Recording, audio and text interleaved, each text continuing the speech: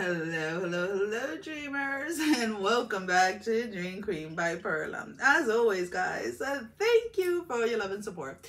Thank you for liking, sharing, subscribing to the channel, and if you haven't done so, I encourage you to do so. It helps with growing the channel, getting the video out there for more people, as well as keeping me accountable.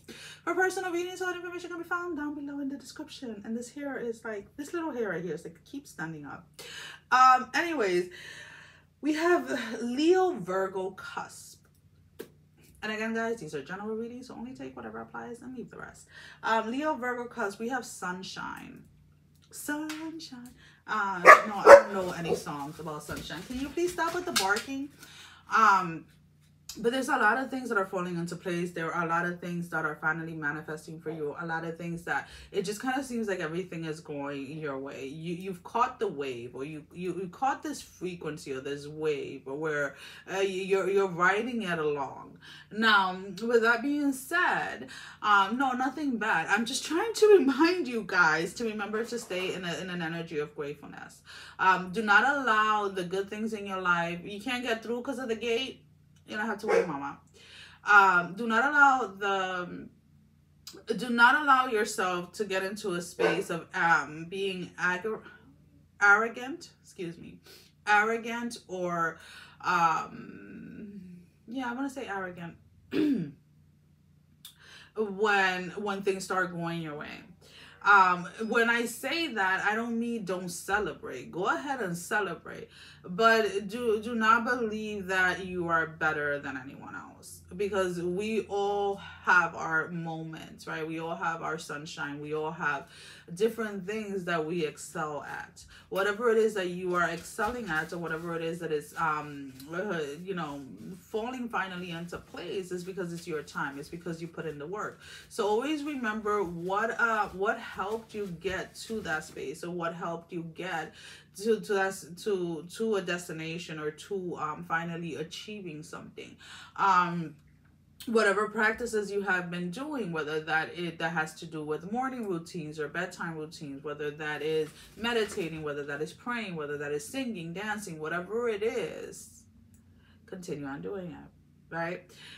One of the examples that I always use when it comes to this is, like, you know how some people usually pray when everything is going to hell, right? When they're trying to figure something out, when they're having a really hard time, and they're pleading with God, they're pleading with saints or whatever it is, and then when everything gets better, they forget that communication line is still there. Yeah, your spiritual team, whatever it is that you choose to believe in, is there to assist you during difficult times, but they're also there to assist you on a daily basis. So if you look at it that way, by being grateful when things are going your way, when things are manifesting the way that you want to, then you continue to stay within that energy, because it's almost kind of like, I can't help you if I don't know that you need my help. And yes, being grateful and saying thank you may not necessarily be that you're asking directly for something, but you're saying thank you for whatever it is, so then they're going to continue on providing with that, right? So it's kind of like the way that I want you to look at things, because again, you have a lot of great things coming your way. There is a sense of like, you know, like when they say like it rains or pours, well, your blessings are coming in and they are pouring in from left to right. Stay humble throughout this experience, guys.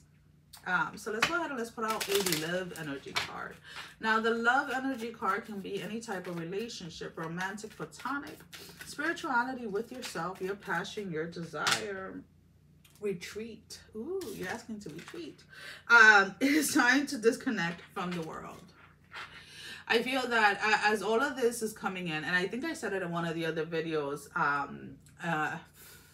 don't know which sign it was, and I had talked about this.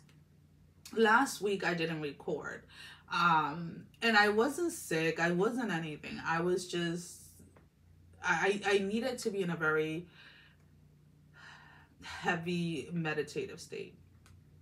And when I say that, I mean like hours of meditating, fasting, different things. And at the moment when I started it, I wasn't sure why. because nothing was coming. In the sense as usually when I go into heavy meditation, when I go into fasting and things like that, it's usually for a purpose, for some type of deliverance collectively. But this time it was weird. And I'm like, but I could be doing like all of it. And I just didn't know what was coming, right? And probably like 2 or 3 days into it, back to back, things that I had set intentions for. One of them was about a year ago, and then the other one was like probably less than 3 months ago. And a couple of other things, certain intentions that I have written down for myself all came in like literally back to back, back to back, back to back.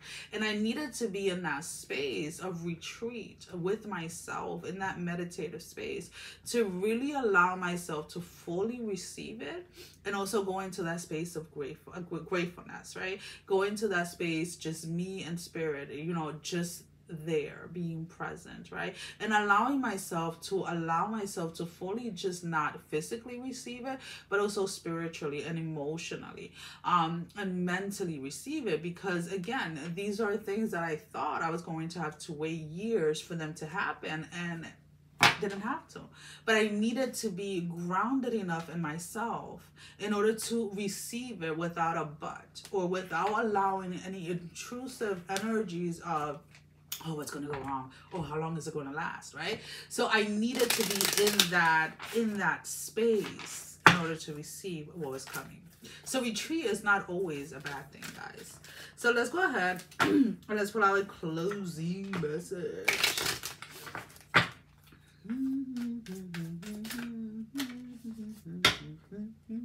Break the chain. Ancestral patterns healing, rewriting the future. This is why all your blessings are coming in, to be honest with you. There's a lot of ancestral patterns that you're breaking. There's a lot of chains that you're breaking. There is this profound healing energy when it comes to you. And you're rewriting your future. You're not going to allow yourself to deprive yourself from living the life that you want.